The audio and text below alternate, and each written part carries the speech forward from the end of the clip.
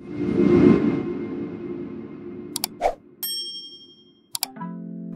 everyone and welcome back to another video. As we all know, and sadly, AMD has dropped their driver support for the GCN architecture last year. This is never seen as a good thing by the gamers, especially given the circumstances.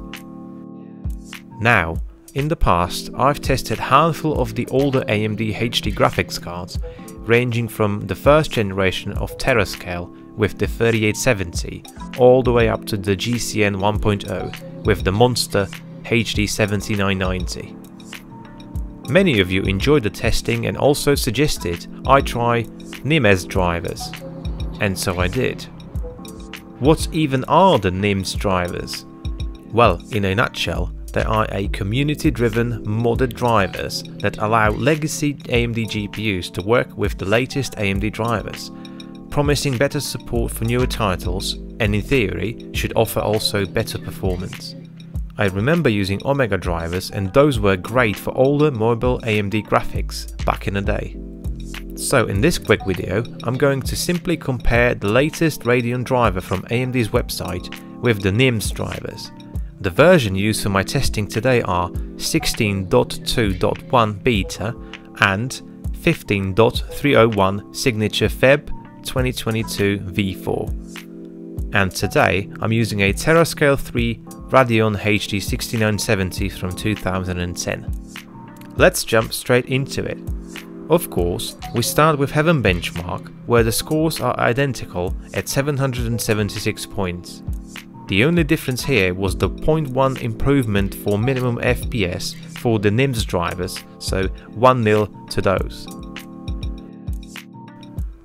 And the Nemesis, aka GTA 4, returns once again, and here, doing my usual run and using the high graphical preset, we saw an average of 46.8 FPS with the Crimson driver and 45.1 using the NimeZ drivers. Although there is some improvements to 1% lows, the experience, to be honest, was really nearly identical and I couldn't tell them apart.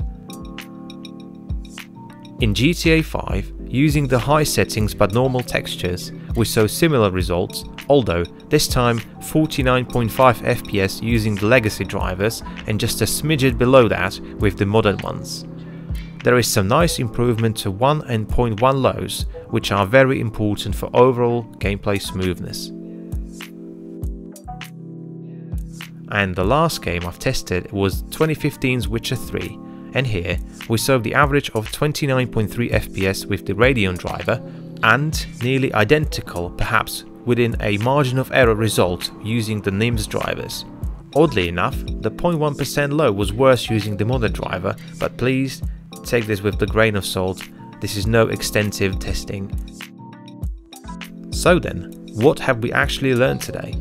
Well, after I saw the results, I watched some other content on YouTube covering the subject and that only reassured me in my findings. Let's be honest here and answer some burning questions you might have. Will I double my FPS using the NimeZ drivers? And the answer is a firm no.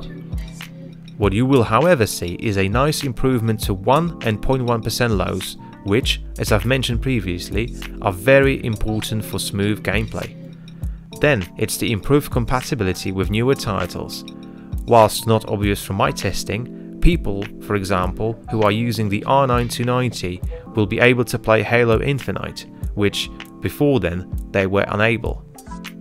I will revisit the NimeZ drivers in the future. After all, it would seem that the GCN architecture cards do benefit from this the most, and let's just say I have a couple of them lying around. Thank you for watching the video, be sure to leave a like and comment below, and if you haven't already, please subscribe, I would really appreciate it. I'll see you in the next one.